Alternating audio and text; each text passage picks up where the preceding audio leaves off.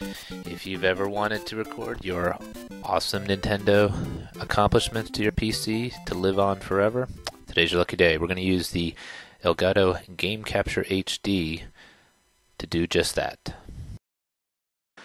Okay, I'm going to go through the connections for an Elgato Game Capture HD to an original Nintendo NES. It's going to be on the output side. It's going to be the same as any device. You're going to go HDMI out, and then you're going to go your USB connection. So that USB goes to your PC, HDMI goes to your TV.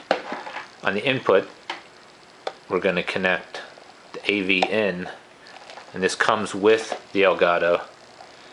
And you can see it's a component, but we don't have a component with this original Nintendo. What we have over here is just a video and an audio.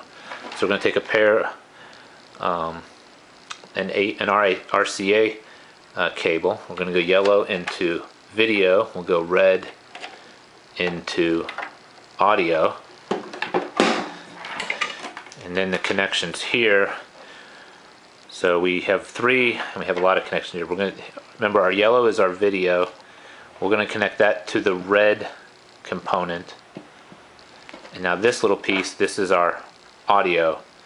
And we'll stick the white, connect the white to the white, and the red audio to the red audio. And that's how you connect it. Now I've seen things online different ways, but when I set it up this way and with the HDMI to my TV, and I'll show the results of this, it worked fine. And so that is how you connect the original Nintendo NES to the Elgato Game Capture HD. And we'll take a look at the demo, the results, and okay, I got my Nintendo all connected, and probably the hardest part of this demo is actually getting it to fire up. As you can see, the classic red blinking light. I'll finally do the slide and jam method there, and we're good to go. We're going to take a look at the Elgato Game Capture software. I got this fired up on the PC. You go to settings, and it's set up for HDMI because I had another device connected. So you're going to make sure that that is set to composite. That's what we're using now.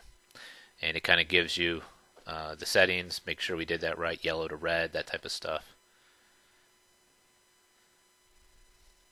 And we should be good at that point. Now you can see I had everything booted up, and already I am now seeing the video. Before there was nothing on the screen.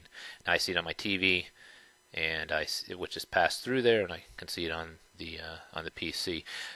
Now you can't tell here because I've muted the volume, but at that point there was no volume, and I don't know why, but for some reason it didn't start until I actually started playing the game.